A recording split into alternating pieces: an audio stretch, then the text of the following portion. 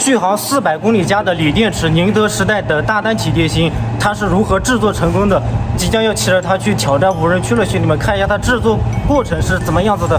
兄弟们，真不容易，心心念念等了好多天，我这个宁德205安的电芯终于到了，现在给大家打开看一下。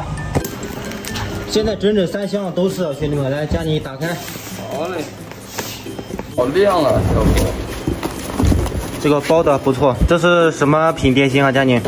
这个是 C 品，全新 C 品。什么 C 品？哪有 C 品？全新 C 品。这是全新 B 品吗 ？C 品啊，小波，你只能用上 C 品。什么 C 品？哪有 C 品？全新 B 品，兄弟们，这个非常beautiful。好，接下来把它带到新疆、西藏无人区、北京去啊。好，接下来直接开始做。好了，兄弟，电芯呢，接下来马上就开始直接给它做起来。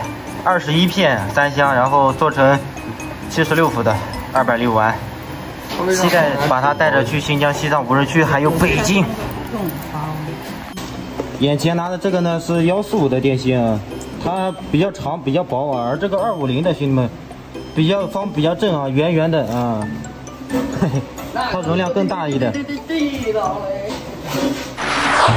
电池捆的时候呢，我不在，但是现在已经捆好了，直接给大家看成品吧。现在已经做成成品了，就是还没有激光焊了，21片，整整齐齐，安排的妥妥的。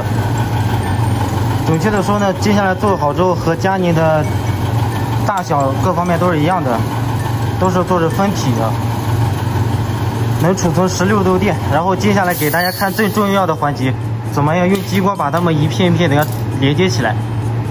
现在呢，已经在安排其他的电芯了。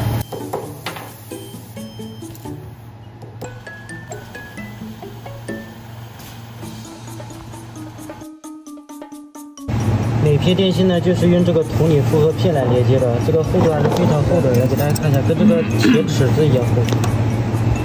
看见没有，兄弟们，非常多的。这个其实还算薄的，兄弟们，这个铜锂复合片，他们这种小功率才用，我接下来可是大功率，兄弟们，必须得用这种厚一点的啊，这个更厚，比这个尺子都要厚，相比于这个厚多了，必须用这种厚的。好了，兄弟，我的电芯上场。分体的呀？啊，分体的，不然电动车怎么能放得下这么大？你这个膜你拉完了没有？拉过来。你还得装出来啊。